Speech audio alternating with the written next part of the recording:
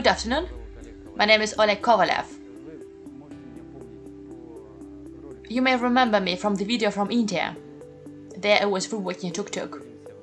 We are in the workshop of Resurs, where we develop all our projects and are currently finalizing the tuk-tuk, which is being prepared for a contest in Kazakhstan. Hello everyone, my name is Vladimir. I'm an investor in Solar Group and a member of the 1000 Club.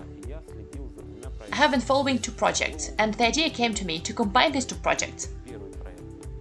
The first project is the development of induction electric motors, and the second project is the blogger Nikita Duyunov, a channel called Dark Phase, who came up with the idea of arranging electric car races with solar panels. So in a word, solar cars. And the two themes converged. So I suggested to the management of the company that was developing the tuk-tuk I will be riding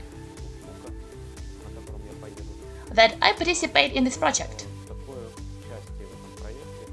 They readily agreed, which adds to the confidence that the technology works. The management is in no doubt about it, not afraid to demonstrate the technology in action. That is, not just in words, but also in action. This technology will really be tested over a very long distance and under very harsh conditions. There will be many enthusiasts in Kazakhstan who have assembled their own equipment. We have chosen the tuk-tuk to participate in this race, in this competition. In this regard, we're now developing a concept of how we can refine it to make it more efficient. Our way starts from the city of Uralsk. Then there will be the city of October. From October we go down the map to Baikonur. From Baikonur to Shymkent, from Shymkent to Almaty, to the east, if you look at the map. The way is more than 2,000 kilometers. The conditions are very hard. There will be very high temperature, about 40 degrees of heat, probably more, as well as snakes, spiders and scorpions. And as far as I know, we are the only ones who will be using an induction motor. Everyone else will be using a BLDC electric motor. Compared to the other competitors, we have both minuses and pluses. The main disadvantages are that we'll have more weight compared to the other competitors. Among the advantages are the presence of a gearbox, the reliability of the power units, as well as our unique motor, which we expect to be more efficient and less heated, in addition to a greater output from the solar panels.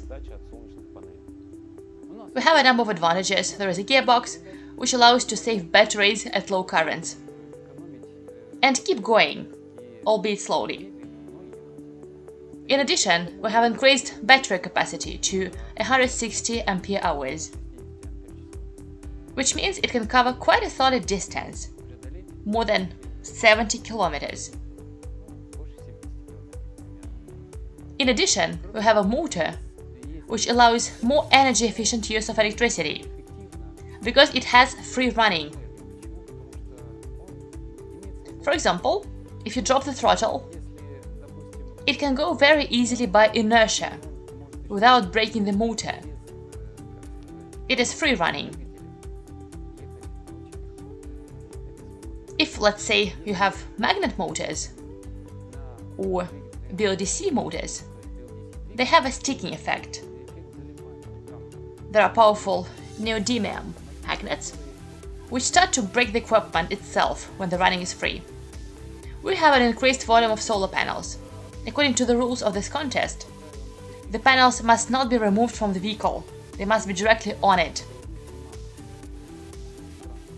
We have placed 6 solar panels on it, with a capacity of 300 watts. There are parameters that are written on the package. And then there are real ones, approximately 300 watts. As a result, we have a pretty good power reserve. We took this work, the development, and all the nuances seriously. So we expect to win this contest. I have been entrusted with the responsibility of being the pilot in this solo car race, and we are starting to redesign our machine.